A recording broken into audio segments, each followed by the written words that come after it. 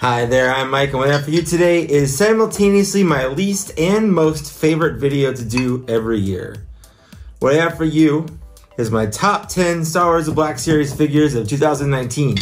I've spent the last few weeks agonizing, theorizing, numerizing, trying to quantify what makes a good figure, what makes it the best of the year. Is it something that I like because I like the character? Is it something I like because it's a good toy? Is it something a little bit of both? Spoiler, it's a little bit of both. This might be a controversial top 10. My top 10 might not be the same as your top 10.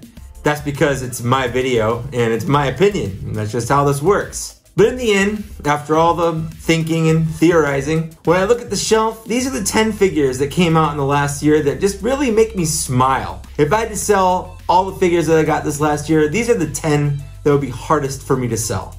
Although in some way they all are. So, cheers, and let's get to the top 10. Ooh, that is smooth. I like that. Before I get into the top 10, I do kind of just want to go over honorable mentions. These are basically just the 5 that didn't make it in the top 10, but I still really liked. That's kind of how I'm getting over not putting them into the top 10 while still being a top 10. If some of these were in your top 10, congratulations, you have great taste. I love these figures. I just didn't like them as much as 10 other figures in my collection for the year. I'm not really gonna go into my reasons why. That's not the purpose of this video. But let's get into the top 10, starting with number 10, the Battle Droid. The Battle Droid was part of the first wave of the year. He was a figure that was on my wish list for quite some time. And for me, he checked all the boxes that he needed to. Number 1, the line's sorely lacking prequel characters. And while I'm not a huge fan of the prequel movies, I love prequel characters, especially anything to do with Clone Wars. Battle droids, clones, all of that. This one folds up, it looks great. Sure, it doesn't stand the best. In fact, nope, hasn't fallen over yet. Give it time, by the end of the video, it might. That's partially why it's at the bottom of this list, but I still love it. They have a lot of personality and they can do a lot of great poses. Number 9, some would say, is sort of a cheat. I want to put the entire Galaxy's Edge First Order pack on here. It's a 4-pack, so I figure if I pick one figure, I have to pick them all because they all come in the pack. But my wife said no, it's a top 10 figure list and I have to pick one of them. So if I have to pick one, I'm going to pick Commander Pyre out of the bunch. He's gold. He has the improved First Order Stormtrooper articulation, meaning that his elbows can actually bend past 90 degrees, and he looks fantastic. I love the black and gold coloring. I love putting him in poses. He just looks badass. A close very second honorable mention to this pack would be the First Order Mountain Trooper, but since I'm only picking one of them, I have to say Commander Pyre, but the First Order Mountain Trooper is also very good.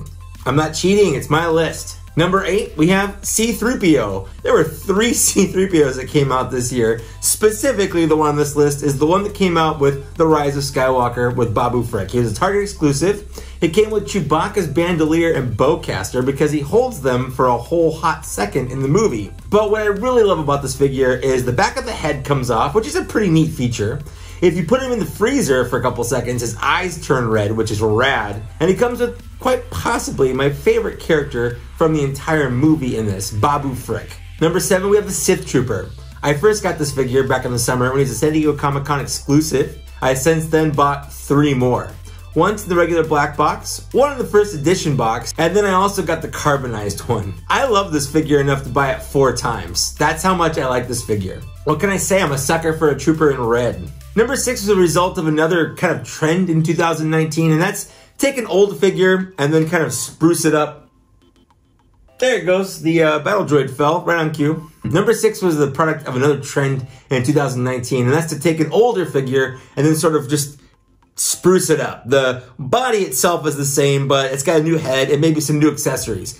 In this case, we have Emperor Palpatine. Without his robe and without his head and without all the accessories, his body, his arms, his legs are all the same as the 2015 version that came out. So the 2015 Emperor Palpatine was probably my least favorite figure in the entire line. In fact, I would go so far as to say it's the worst figure in the entire line. However, this updated figure is the 6th best figure in 2019. He has a much improved face sculpt, and not just one, he comes with 3 face sculpts. He also comes with a soft goods skirt so he can sit down in the chair that he also comes with.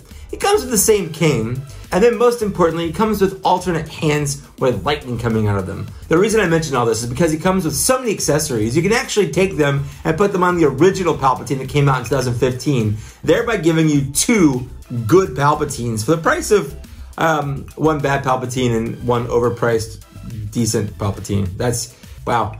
Doesn't sound so good when you put it that way, but I love it. It's my 6th favorite figure of the year. Number 5 is another figure that will probably fall over by the time this video's end, and that is General Grievous. General Grievous has been on my wish list for a while as well. There are some stipulations I wanted with him. Mostly, his arms should be able to come apart and put together, and they did that, and I love it. His cloak is fantastic. He comes with 4 lightsabers. He comes with a gun. He comes with pretty much everything I would have wanted a Grievous to come with. I did review this figure and a bunch of these on this list on my channel if you want to head back over and look at them. Suffice it to say, I absolutely love how this figure looks on my shelf when he's standing on it. I did put a little blue tack under him, and then I put a little nail polish on his knees. It did seem to help with the stability if yours keeps falling over as well. But no matter how you put him, even if he's lying on the ground, he still looks really good. Number 4, we have Clone Commander Fox. What can I say? I'm a sucker for Clone Commanders. I love Clone Troopers, and Clone Commander Fox was a surprise. No one knew he was coming out until basically when he was out. I love his color scheme. It's red and white. He's got the cool Clone Trooper helmet that has the visor on it, which is my favorite style of Clone Trooper helmet. He's got a ton of weapons. Honestly, there's not much not to like about it. I do wish he had the improved articulation that Rex has.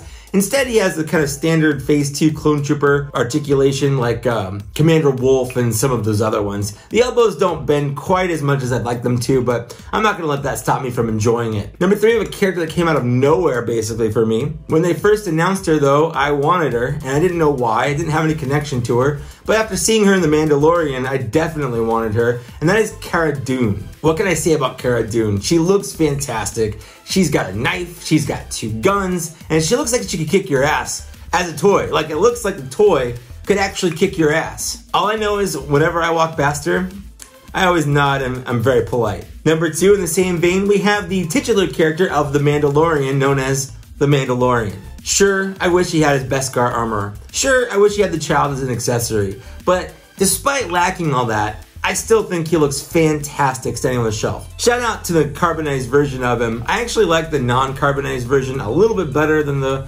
carbonized version. It's just my personal preference. But as a fan of Boba Fett and Mandalorians in general, I absolutely love this character, but I love how he looked. I bought him on Force Friday without really knowing anything about him. I mean, sure, I figured he'd be popular once The Mandalorian came out and it'd be really hard to find, and I was right. But I bought him because he looked cool. And that's the only reason I really needed him in the first place. He looked cool and I bought him, and he looks even cooler now that I've seen all 8 episodes and I have a connection to the character. It's a win-win for me. And number 1, keeping on that Mandalorian train, we have the Heavy Infantry Mandalorian. I knew the instant I saw this figure, it was a leaked version, that this would be my number 1 figure of the year. And then I continued to know it when I pulled that figure out of the package. I don't know what Hasbro did, what they had to sacrifice to get this to be in plastic form, but they really nailed this figure. He looks awesome standing on the shelf. He looks awesome in every photo I've taken of him. He just doesn't look bad at all. You cannot make this figure look bad. He is badass. He has a rocket pack, a gigantic gun, and he is thick. He just never stops looking amazing. I'd also like to take a moment to acknowledge the worst figures of the year, or at least my least favorite figures of the year. I could have made a whole list of this, but I just want to point out 2, because I usually only point out about 2 or 3, and that's number 1, Wedge Antilles, mostly just because of how lazy he is as a figure. He's basically just the Luke Skywalker X-Wing figure, but with a Wedge Antilles head. But last year, someone gave me a Wedge Antilles head that I put on the X-Wing Luke myself as a holdover for a Wedge Antilles figure that I hoped Hasbro would someday make. I never thought in my wildest dreams that Hasbro would basically just do the same. It's almost insulting that we got the Wedge Antilles that we did, because Wedge deserves better. But that's not my least favorite figure of the year. My least favorite figure of the year is the Target exclusive Luke Skywalker Death Star Escape. This is basically, again, just a reissue of the original Luke Skywalker in the Stormtrooper disguise, but with a little bit more dirt or poop on him, because that's what it looks like, but also a new head sculpt with a hair slicked back and wet. But the problem here is the head sculpt looks absolutely nothing like Mark Hamill. If anything, he kind of looks like Justin Bieber. It's lazy in all arounds, and even when they could have made it better, they didn't.